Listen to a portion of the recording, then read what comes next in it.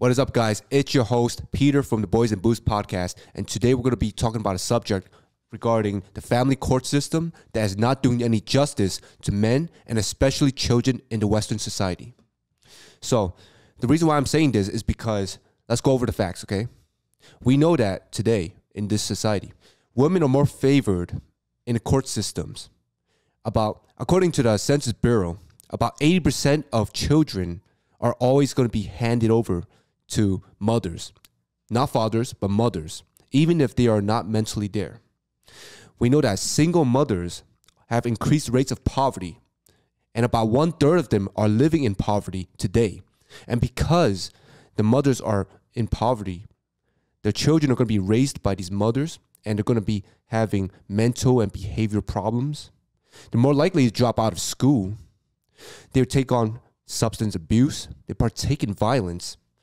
And lastly, they are more depressed now than ever. Another thing I want to talk about is child protective systems and how it's not doing any good to Americans.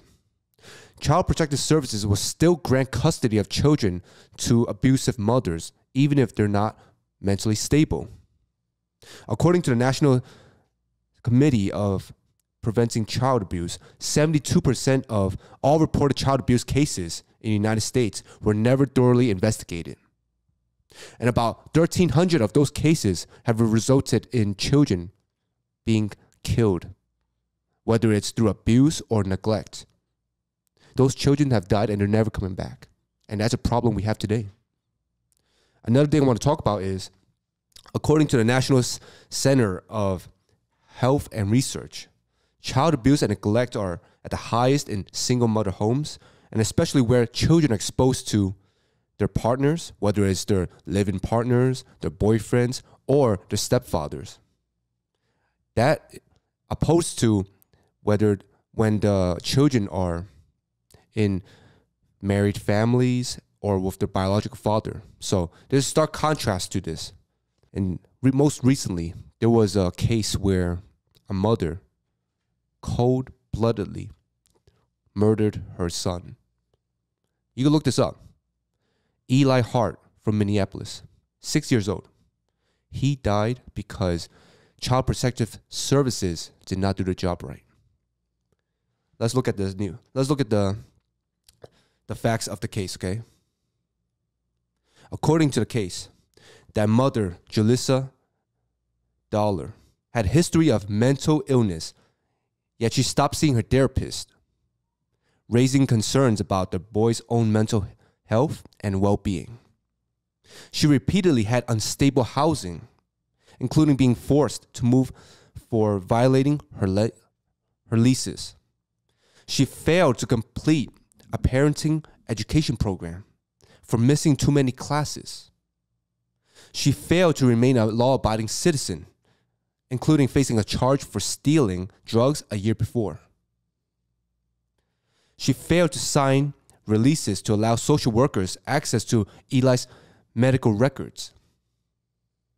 And most concerning to the social workers, Dollar was apparently doing anything she could to sabotage the boy's relationship with her father, whom the child's court-appointed guardian said, there appears to be a stabilizing force in Eli's life. Dollar had made repeated accusations against him, none of which the boy's social workers could verify. I would like to say something. Go ahead. I'm innocent. You all, you're garbage.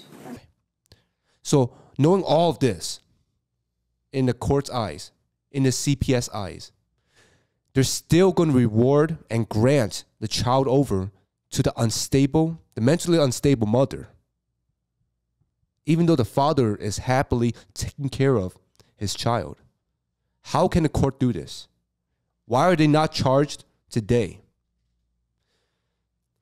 And you know what CPS's response to this was? They said, our deepest sympathy go out to the family, friends, and all our community impacted by the loss. Due to privacy laws, we're not able to comment further. Is that all they have to say about this? A simple apology because a child died? That is wrong. Wrongful. They should take responsibility for the death of Eli Hart? Why are they going to reward a child over to a parent that has a whole record of being mentally unstable and always trying to sabotage the child's relationship with the father? Is this what America has become today? Where even though parents, they divorce and the child is going over to the mother 80% of the time, are the courts investigating all of this? Do they know that the parents, whether it be the mother or the father, are abusive? Do they know the facts? Why are we not doing the investigation beforehand, before granting children over to parents? More questions I have about this is, why isn't the family court in Minneapolis taking responsibility for giving custody over to the mother? Why isn't the Child Protective Services charged for not doing the one and only job of protecting the child from abuse and neglect? And in this case, cold-blooded murder. And I'm not going to talk about how he was murdered because it was sickening. I'm disgusted by how it was done. How many more wrongful abuse cases and deaths to the children in the United States do we have to suffer before the court changes its system? And why aren't fathers granted children more in divorce cases? Until we figure this out, the abuse and neglect is always going to continue. That's all I have to say today. Thank you for coming to my TED Talk. Peace.